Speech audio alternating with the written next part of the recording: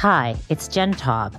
Welcome back to Booked Up, a podcast that features you, me, and our favorite authors. We release a new episode every Sunday morning. Today, my guest is Zeke Faux, author of the new bestseller, Number Go Up, Inside Crypto's Wild Rise and Staggering Fall. Of all the books and scholarly articles and news stories and blog posts and legal complaints, and you get the idea, that I have read on crypto, Number Go Up is truly the first one to pull everything together for me in one place. And that result is something immensely entertaining and informative. And let me be clear, this is not a condemnation of those other works, which I've chosen to read and learn so much from. Instead, it's an expression of high praise for what Zeke Faux has accomplished here. If name dropping is helpful for you in judging the strength of a book, then let me throw out only a few of those who have heaped praise on Number Go Up. Evan Osnos, National Book Award winning author of Age of Ambition, said, "This book is ludicrously compelling. I quite literally couldn't put it down, and I don't even care about crypto." Matt Levine, the Money Stuff columnist, said, "This book is what happens when the funniest financial journalist in America takes on the funniest story in modern finance. The results are as darkly hilarious as you could hope for." And Bethany McLean, author of The Smartest Guys in the Room, that was made into a brilliant documentary, said, "Essential reading for anyone who wants to understand the mass delusion that was crypto." Okay, let's dive in.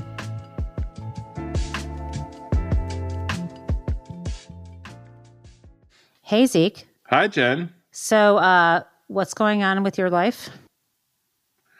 So I'm speaking to you live from my mom's house, and I'm here in Somerville, Massachusetts. I've come for a reading at my hometown bookstore, Porter Square Books in Cambridge. So pretty excited. Oh my goodness, I know that. And so I actually lived in Somerville on Washington Street or Washington Avenue. Do you know where that is? Or no? I don't. I'm in Davis Square. Okay. Well, Davis Square isn't Davis Square part of Cambridge, not Somerville? No, it's Somerville. I mean, you would know. I mean, look at me. See, I'm fact checking you in real time. Anyway, so that's really cool. What time is your book thing in Porter Square? 7, I think. You think? Okay, I hope you show up on time. By the time this will have already happened by the time people are hearing this. And so I guess either you showed up or you went to the wrong place at the wrong time or something. So I hope it works out well for you. How has this been going, the sort of book tour thing?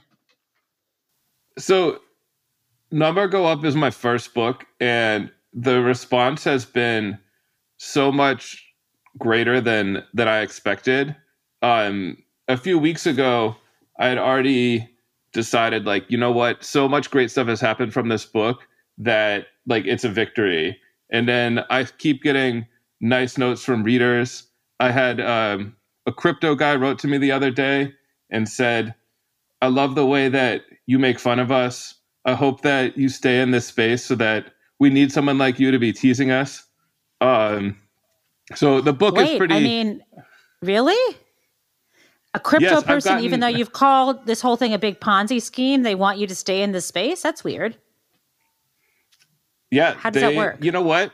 They're not all dummies, and some of them can see that a lot of the biggest players in crypto in the last 2 years have been total clowns. I mean, the gist of the book is I spent 2 years going down the crypto rabbit hole. I spent time with some of the biggest players, and I was trying to figure out just what is with this crypto thing? Why are all these coins going up and up?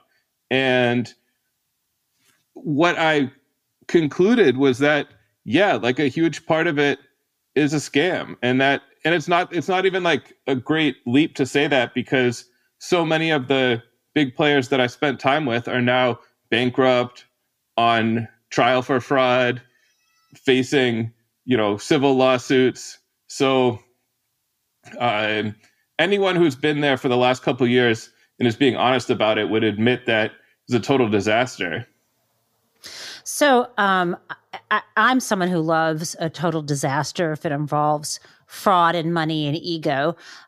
What drew you to this topic? I mean, I know that you talk a lot about that in the book, but even before you pitched this book to your editor, what drew you to financial shenanigans, do you think? So when I started out as a reporter, I was supposed to cover kind of the more boring, uptight side of finance. I'd write stories about bonds, interest rates. I mean, it was terrible. We'd have to write about triple B benchmark rates go up by the most since last Thursday.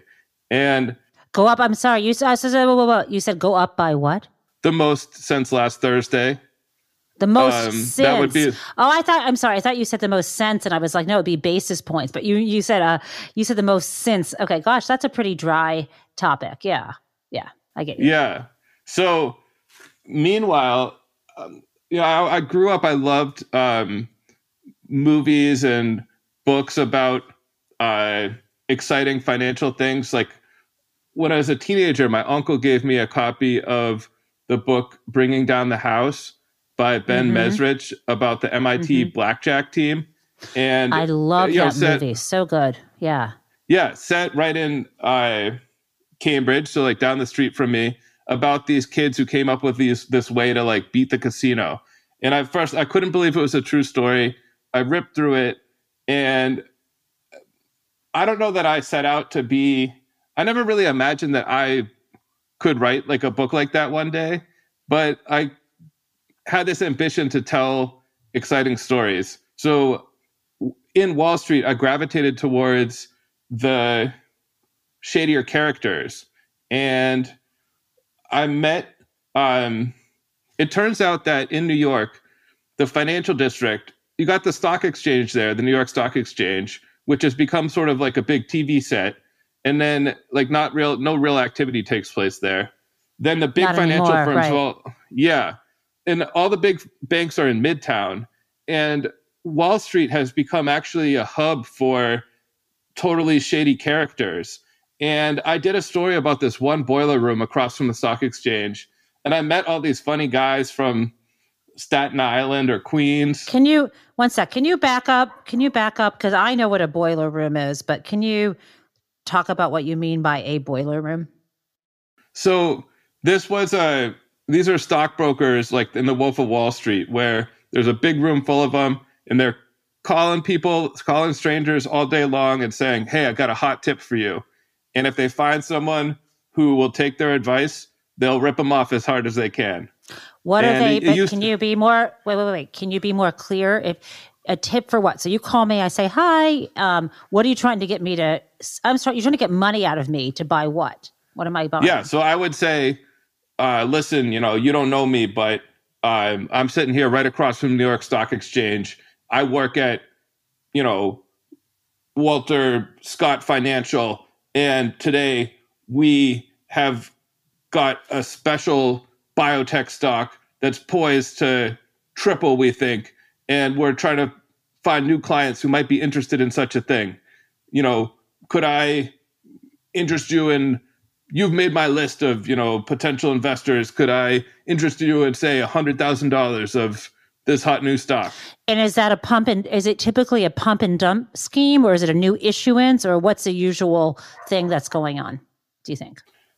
So sometimes they will just pitch sort of regular stocks, but they charge high fees and they encourage people to trade a lot. And so they'll take their money that way. Okay, so sometimes it's just churning people. Okay, got it. Uh-huh. Yeah. Sometimes the biotech company itself is a pump and dump, and the people who control that company have bribed stockbrokers to pitch it to their clients. So that would be a crime. And then sometimes... Wait, you say bribe. So they've paid them undisclosed commissions to it encouraged people to drive the stock price up on the secondary market. For what purpose? What's in it for? If it's not a stock issuance, what's in it for the insiders to get that stock pumped up? Are they going to sell their shares once it's high, or is that the idea? Or yes, or maybe it is the shares that they're selling are coming from insiders. They've been parked somewhere like under a different name. But sometimes the brokerage firm itself, its owners also control the stock in some undisclosed way. But got it. This is like a terrible business now. It's like a relic of the 90s. And it's become, because like if someone called you with this pitch, like you'd be like, oh, I have the internet. I don't just talk to strangers about my investing ideas. You make such a good point, because in the 80s, like it was really hard even to get, like even in the early 90s when I was working at a corporate law firm, it was if you wanted to get a company's 10K or 10Q, you actually had to get to order it from the printer. You couldn't even there wasn't even a website. The SEC didn't even have a website, I mean, obviously. So you did rely more on brokers to even give you information if you were so inclined. That's interesting. Okay. So it's a stupid business model. So, and you wrote about a boiler room? Yeah. So I'll go back. Now that you've told us what a boiler room is, tell me, can you dive into your research, your investigation? I love this subculture.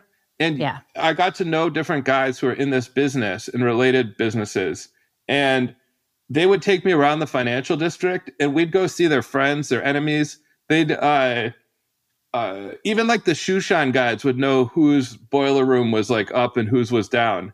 And there was one crooked broker. He had an enemy who would always hang out outside 40 Wall Street, the Trump building.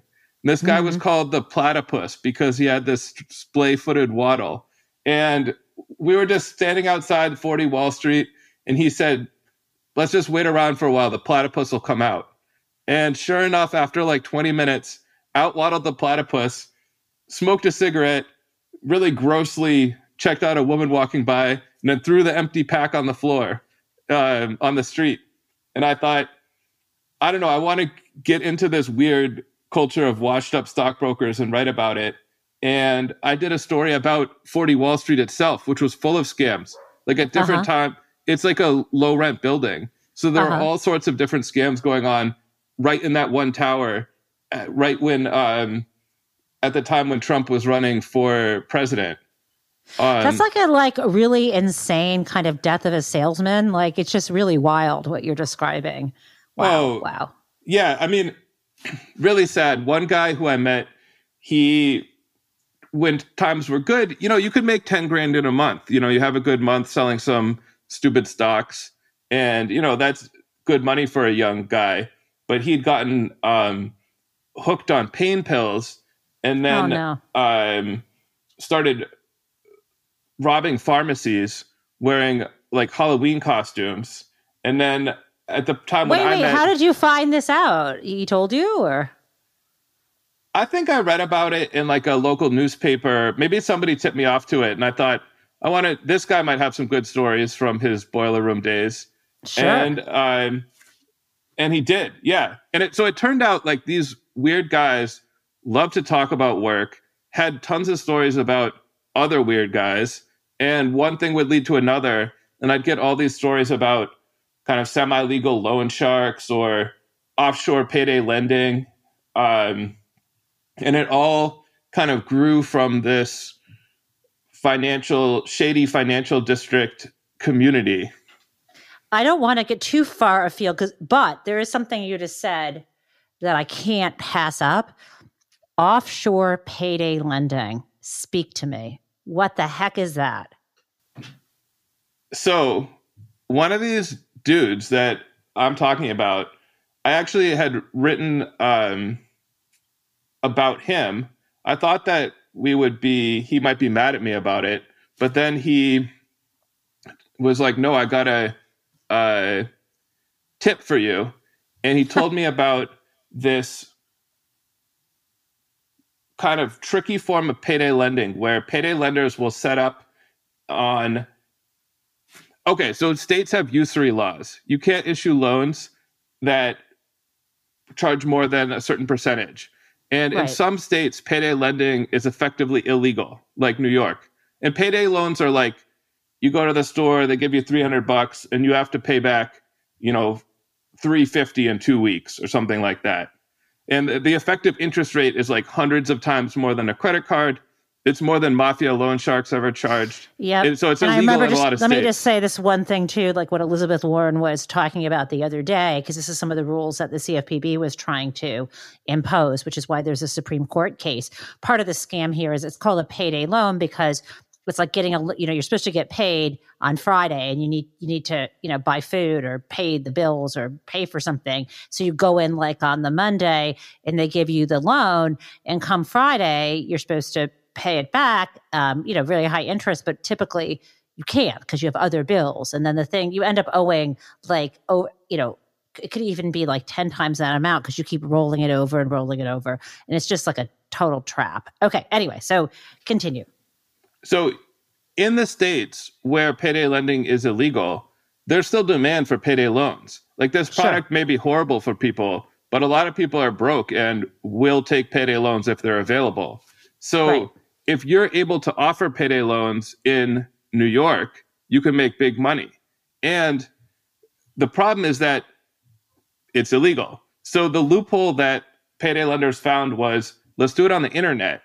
And at first they would say, some of them tried to say, okay, my website's in Belize. So I'm marketing to New York residents. You can't stop me. I'm in Belize. That, for various reasons, didn't hold up that well. And then they switched to, we are on tribal land.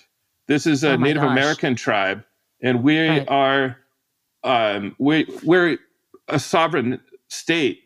We don't have to follow New York state law. We're just running a website on a reservation.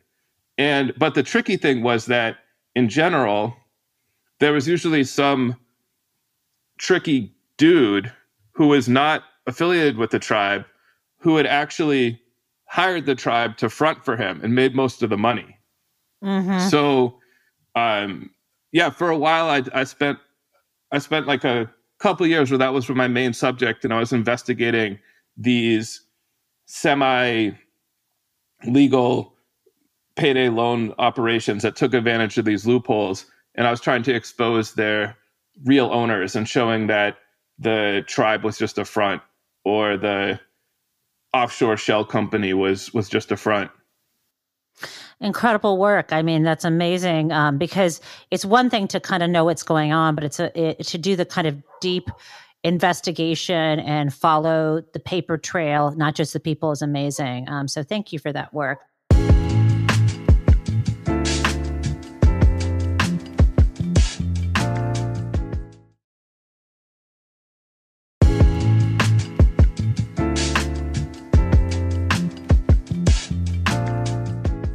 I want to turn to this book because it's just so damn good on so many levels, because it's interesting. You can't put it down. You have done what I think no one else has done in terms of crypto books, and I've read many books, and I've paid attention to this topic, and so I commend you. And I want to start though, sort of like how I think it's really funny.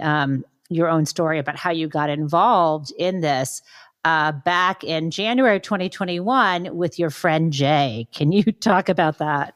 Yeah, so you might think, all right, here's a reporter who writes about shady financial stuff. Crypto's perfect for him. And in fact, a lot of people would say that to me. But I didn't really want to write about crypto. I felt like there was no big secret to expose, that so much of crypto just seemed like it was some dude saying, buy my coin. It's the future of finance. It's so great. And then it would go up and everybody would make money. And it just didn't seem like, I write in the book that sending an investigative reporter to look into a crypto company seemed like sending Sam Sifton, the snooty restaurant reviewer, to go check out, the new Taco Bell in Union Square. Like, it's overkill. We don't need to. But then, yes, Jay, a friend of mine from high school, a very dear friend who's like a smart and funny guy. We used to write humor column together back in high school, and we're still on a group chat. And he started texting us about something he called doggy coin. And I knew enough about crypto to know that this was Dogecoin. This is Dogecoin. And so I said, well, excuse me, sir, this is Dogecoin and it's stupid. And we will not be buying any Dogecoin. I don't think you should either. But he kept giving us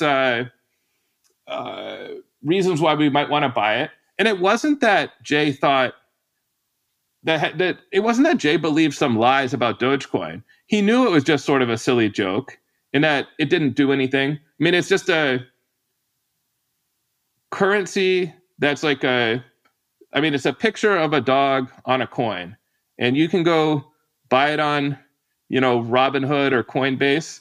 And you can say, hey, I own 1,000 Dogecoins or 1,000,000 Dogecoins. But there's no reason for them to have any value. I mean, they don't do anything. So let's just stop. Let me just back up there for 1 second. So let's say, like any other asset, because we could call it an asset instead of a currency. But let's say you bought it. If it did go up in price, could you somehow sell it in such a way to get your money out? Sure. Yeah.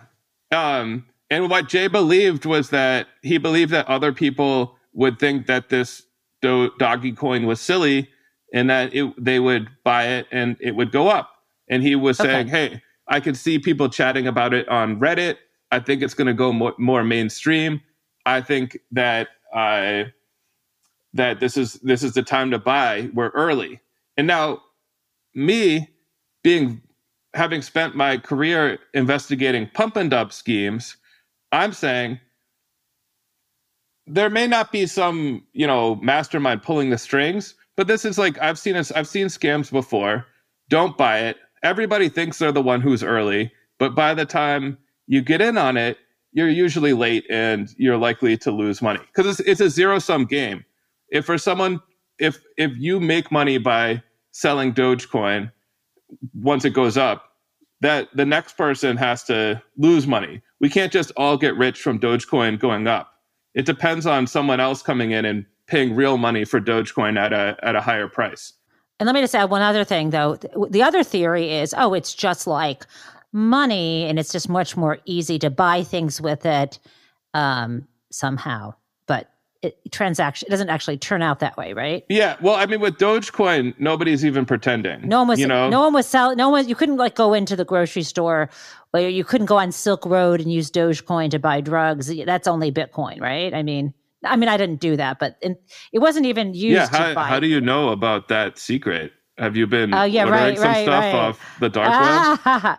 Yeah, right. I mean, that got shut down, but anyhow. So the thing was, Jay was right. Dogecoin did go up, and he made enough money to go to Disney, and he sent photos from his trip to the group chat and said, I am freaking Nostradamus. If you had followed my advice, you could have $10,000 right now. And well, he also had taxes to pay on that, which I hope he paid, but okay. I'm sure he did. And so I am just thinking to myself, like, I don't know, it stuck with me. I was kind of annoyed.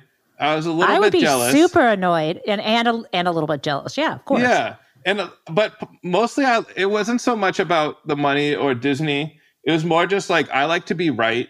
I think I'm the one who knows about financial stuff. And here I was, my prediction was wrong. He was the one who made money. In some ways, it's kind of hard to argue with the results, right? But that wasn't going to stop me. And so I was kind of primed to thinking, I want to know more about all this crypto stuff. How does this work?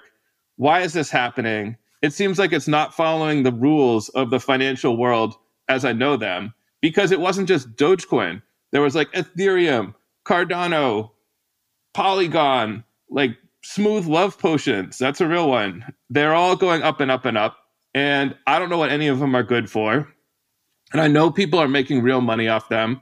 And so that's what sort of got me over my general disinterest in crypto and made me think, you know what, maybe I should investigate this world. And it's funny, though, because you weren't, like, in other words, but your thesis isn't necessarily wrong, though you became interested in it. And you said a few minutes ago something about, having an investigative journalist investigate crypto would be having some fancy restaurant reviewer go to Taco Bell. But you may remember one of the best of all time restaurant reviews dates back to 2012. Do you know Pete Wells? Are you aware of the review I'm talking about? Pete Wells. Are you talking about the Guy Fieri review? I am indeed talking about the Guy Fieri review, including the piece about the donkey sauce. It is legend. Am I right? I love a mean review. And I went to that restaurant afterwards to see if it was as bad as he said. And it was. And? Yeah, it's terrible. It's garbage. And I like Guy Fieri as like a person, but he didn't do a good job with this restaurant. And it went out of business. Yeah. No, it's my dream. Yeah. So in other words, I mean, I hear you, but I get your idea. You may think it was overkill, but at this point you became interested because this is like the ostrich plume bubble or the Dutch tulip bubble, and here you are, and there's so many different flavors of it, and it was still going strong. It hadn't crashed. So you're like, what the heck? Yeah. We're heading towards the peak. The peak was in fact November 2021. And so around the summer of 2021, I went to my first cryptocurrency conference, and it was called Bitcoin Miami or something like that. And it was one of the first conferences of any type since the COVID restrictions had lifted. So people were really hyped up for it. Thousands, maybe 10,000 people descended on Miami, and I decided to fly in and see what it was all about. And even though I had this low opinion of crypto, there's also this, I was open to the idea that there could be something that I didn't know about. Maybe there's something there. And then also the crypto industry is great at creating this, they're great at PR. And so you always hear these headlines that are like, JP Morgan conducts blockchain experiment, or Visa to test Solana for settlement layer. So I had in my head this sort of loose idea, sort of like you were getting at with Bitcoin, that at this conference, I would hear about real world uses for cryptocurrency, and that I'd meet people who are kind of mainstream, and they'd be talking about how their coins were going to somehow change the world of finance, cut out middlemen, make international payments cheaper and faster, things like that. But surely by then, I think by then we all knew that it was it was going a heck of a lot slower than even something like ACH payments but I hear what you're saying. You're wondering what is this intersection with the so-called real banking system. I was actually worried about that happening, but you go there, which sounds like the Disney World of conferences. Yes. So, right. Jay got to go to Disney, but I got to go to Bitcoin Miami. And once I started meeting these guys, I realized, this is not as bad as I thought.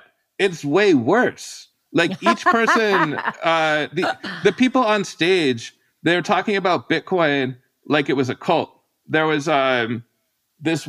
First of all, everyone in Bitcoin's got a podcast, but this one podcaster was really, really hyped up. This was like the laser eyes era, when people were putting laser eyes on their Twitter profile to signify that Bitcoin was going to go to $100,000. People were, at that point, they were mad at Elon Musk. He had done something anti-Bitcoin. Their opinion of Elon Musk changes quite rapidly. But then he got the whole crowd going in this chant of F Elon, F Elon. And the people, rip up paper money because fiat currency is trash. There was an economist. So let us back up. So you and I, when we use the words fiat currency, we're talking about paper dollars issued by a sovereign like the U.S., the U.S. government issues, or the so-called Federal Reserve notes, which is our green money. And they call it fiat currency because it's just backed by the full faith and credit of the U.S. government as opposed to any gold. Did I get that right? Yes. And it's this is such an outdated idea. We had so many financial crises when we were on the gold standard. There just is not enough. You need to be able to. The idea of the central bank controlling the money supply is like a proven good thing. It's not some sort of conspiracy theory. And by the way, privately issued money, isn't that just like back like to the Wildcat notes? I mean, I just watching this stuff happen with these folks who have no context for history. But anyhow, it's super fun. You go to this conference. One of the first guys I meet is Alex Mashinsky, who runs this place called Celsius Network. And he tells me it's sort of, he's like, it's not a bank, but like basically it is a bank. And if you send your crypto to him, they pay interest rates as high as 18%. And I say to him, I mean, interest rates at that time were like 0% in general. Other banks couldn't pay anything.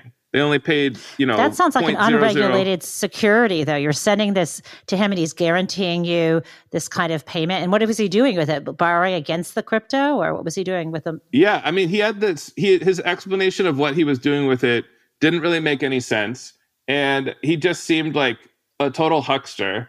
And I was just sort of being polite hearing his pitch. And I asked him, I'm thinking to myself, this is the worst business I've ever heard. But I asked him, so how much, what are your assets under management?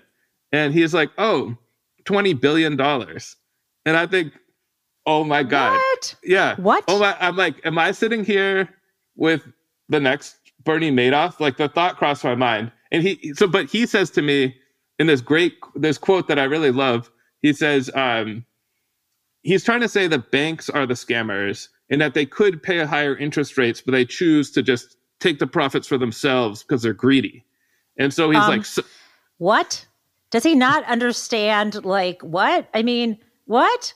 How can you pay out to depositors more than you're bringing in on the asset side of your balance sheet? How does that make any sense? Oh, I mean, they're bringing in a lot of secret stuff that because they're so greedy. And so he said to me, somebody's lying. Either JP Morgan's lying or I'm lying. And spoiler alert, he was lying. He got arrested for fraud like a month or two ago. And your question of like, how is he making money to cover those interest rates is a good one. He was not.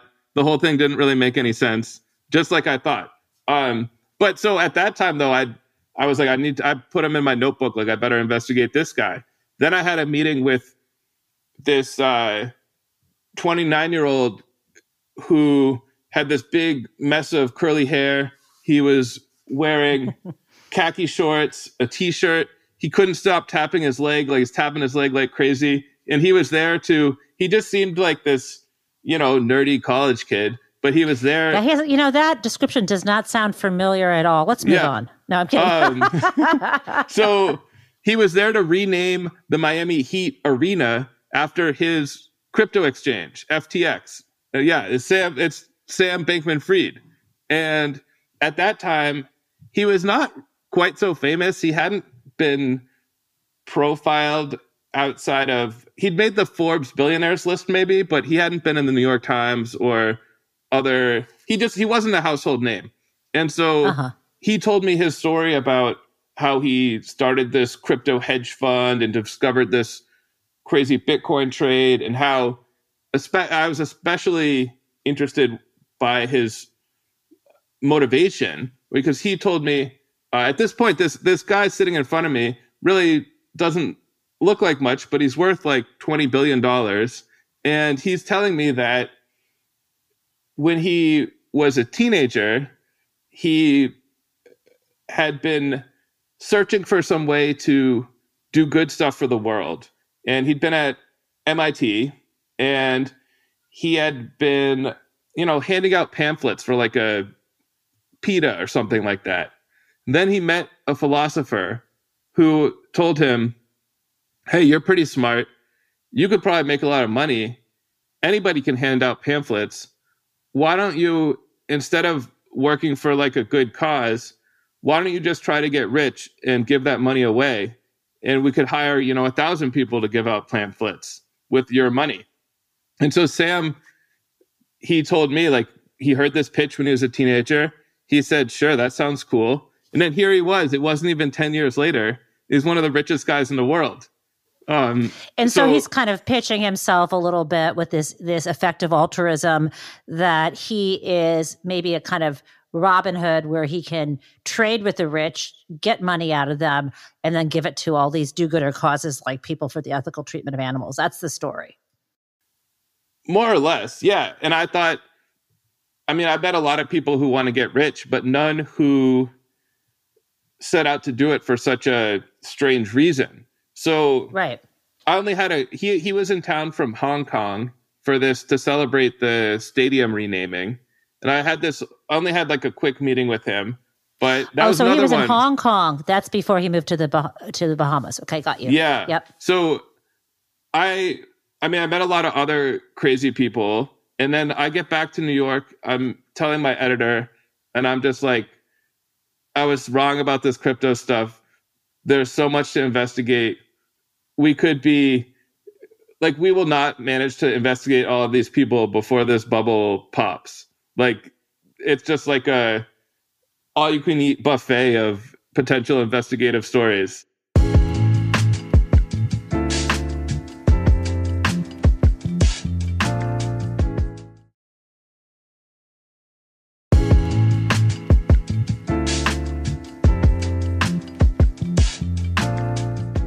So what I want to do before we would circle back to Sam Bankman-Fried is, because we can't do everything, but like I want to mention all these characters I love, and then ask you about Tether and stablecoin generally. So you've got some people in here that are amazing, like the plastic surgeon. I can never resist an opportunity to read more about Heather Morgan, aka Razzle Khan. I did watch that cringy. I did show my students when I was teaching, when it came out, when I was teaching white collar crime. I did show my students that whole video of her being Razzle Khan, and it was like the highlight of the class that semester. And then there's also your like ape coin or something, or your ape. Your NFT.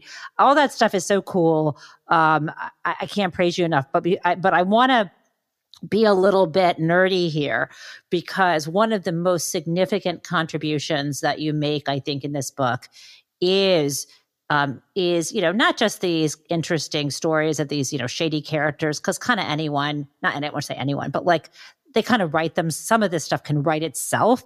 It's that you were there at the right place at the right time, but that you understood this one of these pieces of it, which is the Tether stablecoin piece of it. Can you talk? And I guess that does get into the plastic surgeon guy.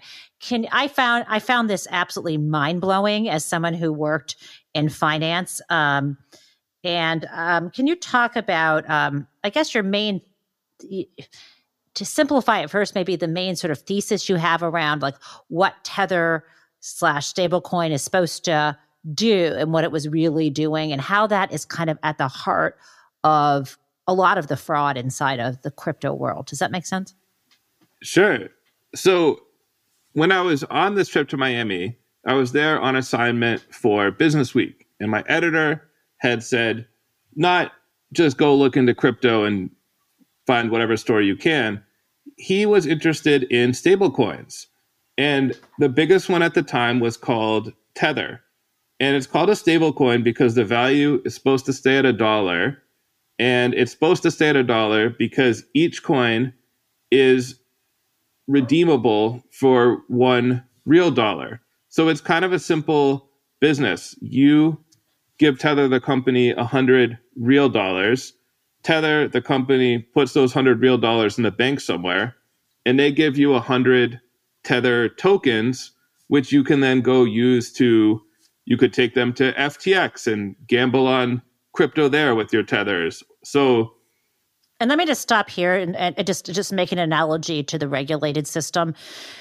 Having these sort of, stable coin things that you could buy, go out, you have your fiat money, you get to buy them, and then you put them inside of one of these crypto exchanges or other accounts that you have. It's a way to keep all of this sort of coins inside of the system where people can sort of, like if you want to sell your Bitcoin because you felt like it went high, you can convert your Bitcoin into these stable coins and then use the stable coins to buy other things. So it in some ways, it makes the system work so that people aren't constantly like running from crypto and trying to redeem out into cash because there's not enough cash backing all this stuff. And it's also analogous to like, if anyone has, like, for example, I used to work at Fidelity Investments and I have a IRA inside of my IRA, I own all these mutual funds. If I want to sell a mutual fund, it gets sold, but I don't cash out. I can convert it into a money market fund, let's say, and then that's supposed to be stable, keep a stable value, and then I can just hold it there and then use that to invest. That way, you're not having to constantly exit into the banking system. So having a sort of quote, stable coin or currency is vital to the system. Okay, sorry for my editorializing. No. Especially in the early years of crypto, a lot of banks didn't want to have anything to do with crypto companies. So there were crypto exchanges that were not able to accept your regular dollars as deposits. So these exchanges would say, hey, if you want to trade here, you need to go first get some tethers, bring those here, because that's part of crypto world. The regulators aren't really paying that much attention to it. We don't have to deal with any banks. It's like chips in a casino. You got to bring your chips to the go get the. It's like all the casinos use the same cashier, and they were just like, go to Tether, get your chips, and then come here and gamble. So at the time I started looking into it, Tether had gotten so big that there were 50 billion tethers floating around, and it was sort of like the central bank of crypto. Everyone agreed it was central to the whole crypto economy, but that meant that Tether was supposed to have 50 billion real dollars in a bank somewhere. And they weren't saying where. And by the way, who owned, like the person who founded crypto is that crazy actor bro who now owns like half of Old San Juan. But now who owns Tether now or then when you were writing about it? Yeah. So I just started Googling it and one weird thing after another comes up. And one of the things is that the CEO is a Dutch guy who's people in crypto are huge self-promoters usually. They go to these conferences and talk about how great their coin is. It's basically the main activity in crypto. And oh my God. This guy is never seen. People were speculating he might not really exist because there was so little about him online. And then asking around, I heard that the real boss at Tether was the CFO, Giancarlo Di Vicini, a former plastic surgeon from Milan. And I find this very evocative photo of him that he had posed for an art show when he was younger, where he's shaved half his face and he's staring in the mirror. And there's a little interview with him that was posted with it. And he's like, where he says, I just had to leave plastic surgery because I realized that my whole life had been a scam. And, I couldn't, do another boob job. It was just, my life was a fraud. And then looking into him more, he got into sort of the low end of the electronics business. He had been he'd been fined in Italy for selling counterfeit Microsoft software, although he said that was inadvertent. But there's just red flag after red flag. The company, you can't even tell where it is. They won't say where the money is. The company had said at one point that it was regulated by the British Virgin Islands, or they sort of hinted at that. But then by BVI, Yeah. I called the regulator. They're like, no. One of the founders of Tether, although he was no longer involved, was Brock Pierce, who has the real estate holdings in the Bahamas. And doesn't he have them in Puerto Rico? I'm sorry, in Puerto Rico. Yes, in Puerto Rico. Yeah. And he was a successful child actor who he was in the Mighty Ducks, and he portrayed Gordon Bombay in the flashback where he missed the penalty shot.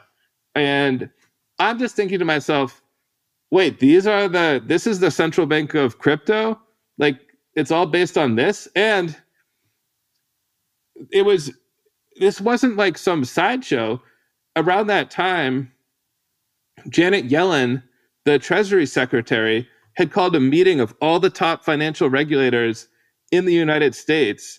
And she had them all come to the Treasury Department to talk about, Giancarlo and Brock's coin. Be like, what, do they have the 50 billion? Could this crash the crypto world if they didn't? Could that spill over into the real financial system? I loved your point on this, which is if the money isn't cash in some bank account, what if they've invested in some stocks or bonds that they're going to have to quickly liquidate if people pull their money? There was a lot of that's a really legitimate question. And I was shocked when I read that in your book that she was looking into that. So this is a great way to pivot to Sam Bankman-Fried, because there's a connection. Can you make the connection? Can you tether us to the connection between Tether and FTX? Because I'd love to get to him, and then before we close out, talk about what you think of the trial, which is literally going on as we're speaking. So Tether became the thread that I followed through this whole crypto world, because everybody uses it, and it became the book follows me trying to solve this mystery and figure out what's up with Tether and where is this $50 billion. And just we won't go there, but it takes me to some weird places like Cambodia, where I'm looking into whether Tether is being used to facilitate human trafficking. But it also took me to the Bahamas, because Sam Bankman-Fried's company, FTX, was one of the biggest users of Tether. There's one of the nice things about crypto is there are these blockchain detectives who even though crypto accounts are anonymous, each person's address is a string of random numbers and isn't tied to their identity, there are people who've made it their business to figure out whose address is whose. And one of these detectives had figured out that FTX had bought something like $30 billion of Tether. So I was like, all right, if anybody knows what's up with Tether, because I was hitting a lot of dead ends, maybe Sam Bankman-Fried does. I mean, he clearly trusted enough to buy $30 billion worth, or maybe he didn't. I mean, maybe they got some sort of weird scheme going on. So right.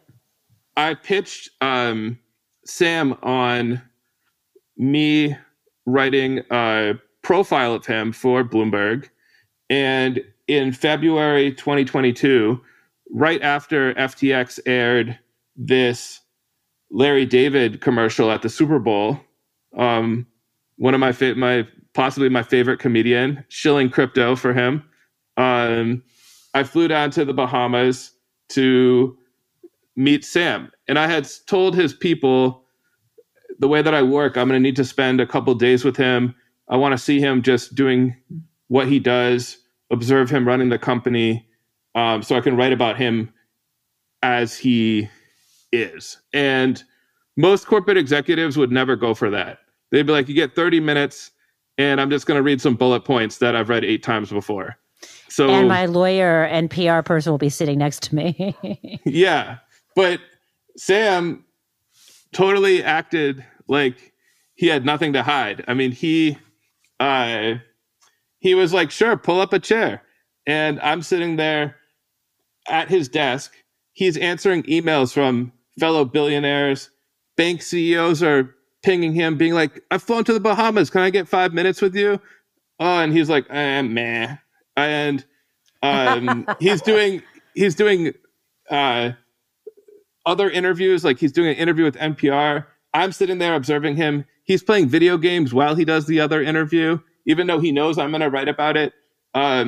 He's just like the weirdest executive that I've ever met. And what I talked to him about was, I was open with him that I was kind of skeptical about cryptocurrency, and he had this clever way of presenting himself as kind of a fellow skeptic. And even though he looked like a kid, he acted like he was kind of the grown-up in the room. Now, he was a Wall Street guy. He'd worked at a respected trading firm on Wall Street, And he acted like he knew that crypto, a lot of it was probably scams, but that his exchange, FTX, was here to stay. And he wasn't making crazy bets on Dogecoin. He was just setting up the casino. And if people wanted to gamble on crypto, who was he to stop them? They could come to his casino and he'd earn, a little rake on every trade. And that was going to make him rich. And he was going to give all that money away to charity. And that was sort of the story he told. And I had no suspicion that, in fact, he was stealing all the money out of the back of the casino and taking it to other crypto casinos where he was betting it on Dogecoin and stuff like that. And so that brings us to the trial. Have you either been in court to watch it or followed any of the reporters who are allowed to bring their phones in and tweet about it? Yes, I've been. I was not there today, but have been at the courthouse most days. It looked bad for Sam going into this trial.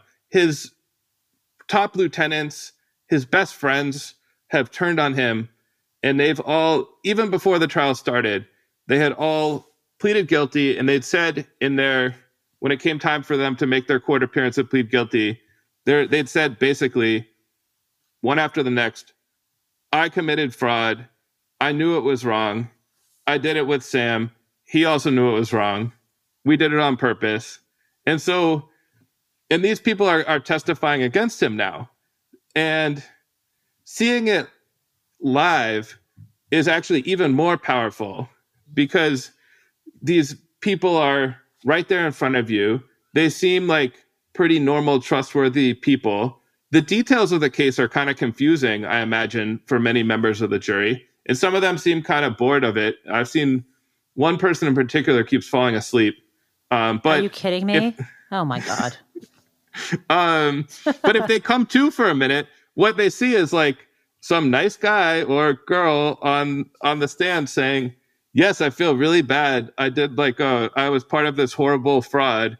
And yes, we did it. And explaining in great detail how they committed this fraud with the guy over there with the curly hair. So the defense hasn't really been able to present much of a case. I mean, they're going to have their turn next. They haven't. All they're doing is cross-examining. How are they doing?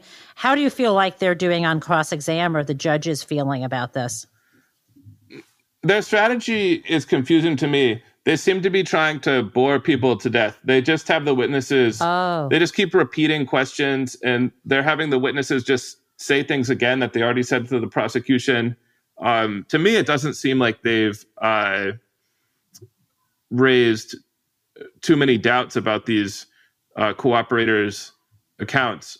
But the most dramatic witness was Caroline Ellison, who's the girlfriend who ran the hedge fund Alameda research.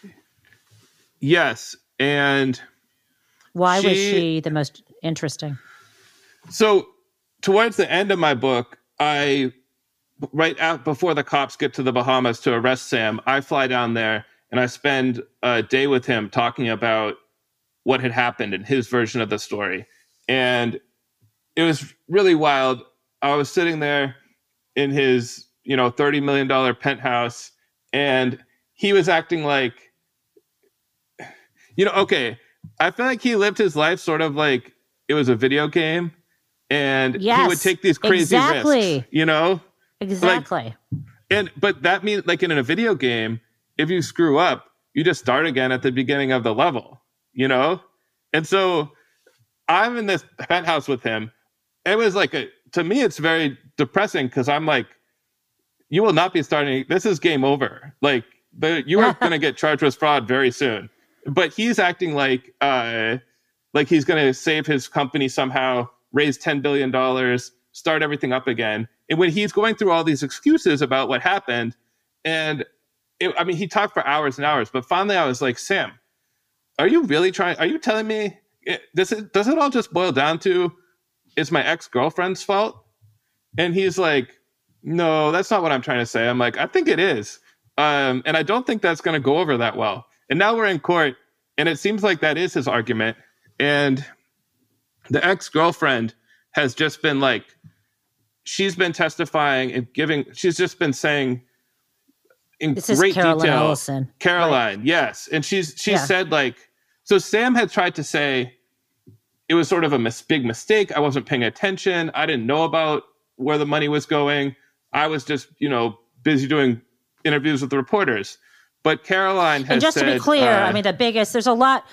there's a lot of fraud going on, but one of the biggest problems is the fact that he had this hedge fund, and he was the owner of this hedge fund, and then he also got people to borrowed money to invest people's money in this hedge fund. But then he started up this crypto exchange, and they were had this backdoor way to take some of the crypto customers who are gambling on that exchange, take their assets, and just loan them, like huge amounts of them, over to the hedge fund where they were making their own bets.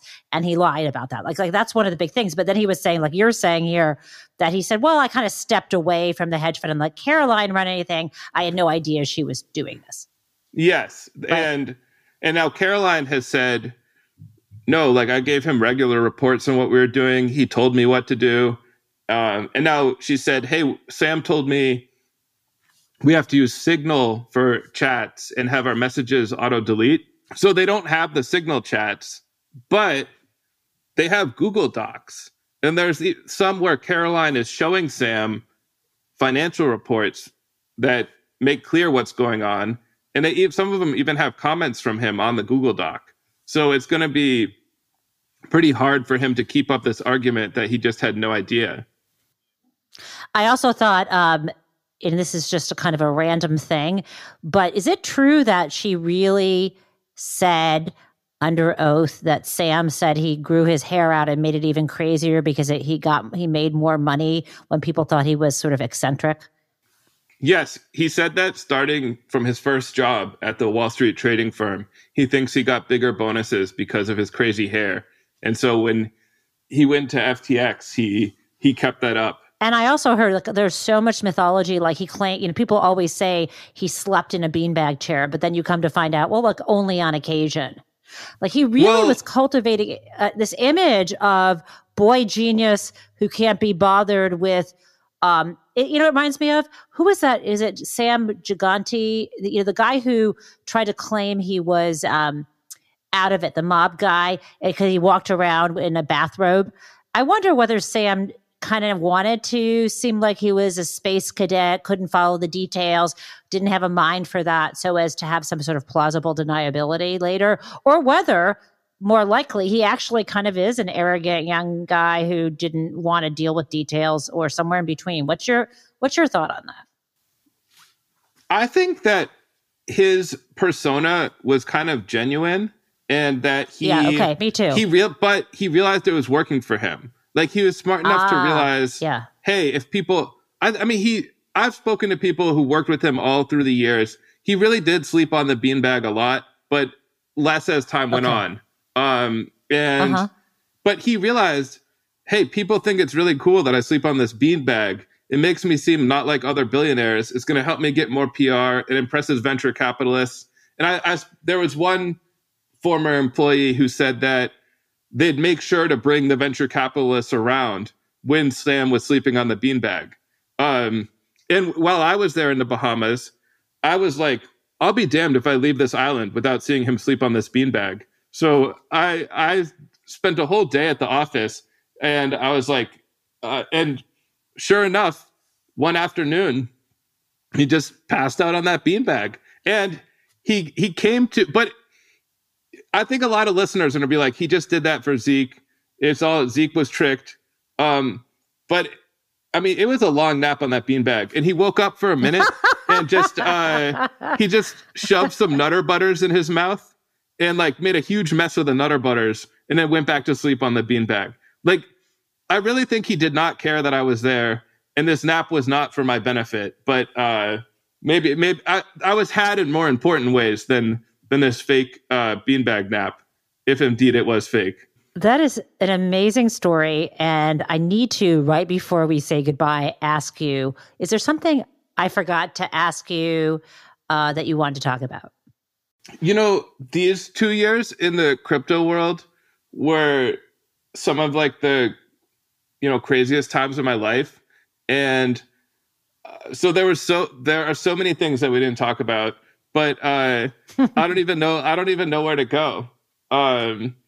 But I will just say, since I know your listeners may have heard an interview with fellow crypto book author Michael Lewis, that as a first-time author, while I was working on this book, in fact, during that trip to the Bahamas, Sam was he had let me see everything, so I could see on his calendar that he had just spent 2 days with Michael Lewis in Los Angeles. And of course, I'm like, oh man, that's kind of a drag. Like, here I am thinking I'm could take my time writing my crypto book, and one of the most famous authors in the world might be working on one right now. But I was like, you know what? Whatever. Just write your book. Do it how you think is best. Do what you investigate the things that you want to find out about and that you think the reader will want to hear about. And when I was done with it, I was like, you know what? I'm really proud of how this came out. I think it's like a super exciting story. And I'm not even worried about what his book is like. What I'm worried about is, where am I going to find like another crazy world like this to write a second book? Because it was so exciting and fun to write this one. You know what? There's going to be what I believe is something will bite you again. Maybe not as crazy, but crazy in its own way. Well, yeah, I'm hoping to see Jay tonight, so I'll be sure to ask him if he has he wants to tease me about anything. If he's got any new ideas for me. Well, he definitely should be buying the drinks, given that he made all that money on Dogecoin. Oh no, I owe him for getting me. I got more out of this than him for sure. I owe him. Oh, that's fair. That's fair. Well, it's been great finally meeting you and speaking with you, and congratulations on a truly tremendous book. Thanks, Jen. Thank you so much for being here with us for yet another episode of Booked Up. I really enjoyed speaking with Zeke. I noticed that he had this habit of pausing and thinking before responding to my questions. That is refreshing. And what he processed and what he shared with us was really illuminating. And the book is even better. I want to read you one passage from the prologue, just to whet your appetite for his storytelling chops as well as the story he tells. So this is the part of the prologue where he's talking about pitching this book to his publisher back in November of 2021, and how 3 months later he was sitting with Sam Bankman-Fried at his office in the Bahamas. And let me just read that passage to you. After we'd spent a few hours together, I decided to ask Bankman-Fried for advice. This was half interview tactic, half genuine cry for help. I didn't expect him to tell me his whole industry was really a fraud, but I wanted to see if he might be willing to point me in the right direction. So I laid out my whole narrative dilemma. I told him my theory, that the coin called Tether, the supposedly safe crypto bank that served as the backbone for a whole lot of other cryptocurrencies, could prove to be fraudulent, and how that could bring down the whole industry. Bankman-Fried said that I was wrong. Crypto wasn't a scam, and neither was Tether. But he wasn't offended by my question. He said he totally understood my problem. Then he did something that didn't strike me as strange at the time, but knowing what I know now, I can't help but wonder if he was trying to make some kind of winking confession. Bankman-Fried cut me off, nodding, as I tried to explain more. His tone turned chipper. He said, it's like the narrative would be way sexier if it was like, holy shit, this is the world's biggest Ponzi scheme, right? Right. I'll be back next week with another show as we continue to explore the writing process and the nonfiction world together. Let us know what you think. Send an email to bookedup@politicon.com. You can also write to Booked Up at P.O. Box 147, Northampton, Massachusetts, 01061. To keep up with the show and our featured authors, follow Booked Up on Apple Podcasts, Spotify, or wherever you listen. And please give us a 5-star review. It really will help other people find the podcast.